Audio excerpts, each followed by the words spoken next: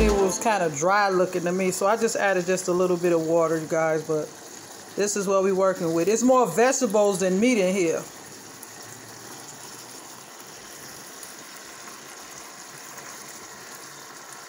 So this is what I got going on. The pieces of meat was kind of big, so I cut them in half and made a lot of it. See, that's the meat. I cut the pieces to stretch it.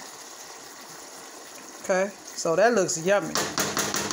And it tastes good. I said I wasn't going to buy any more because you can make your own, but this, it's okay. And to go along with it, of course, just some white rice, you guys, in my rice cooker.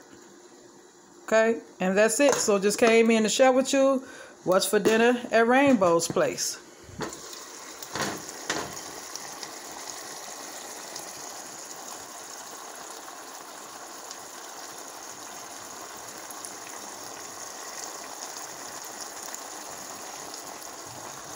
Thank you for watching. See you in the next video.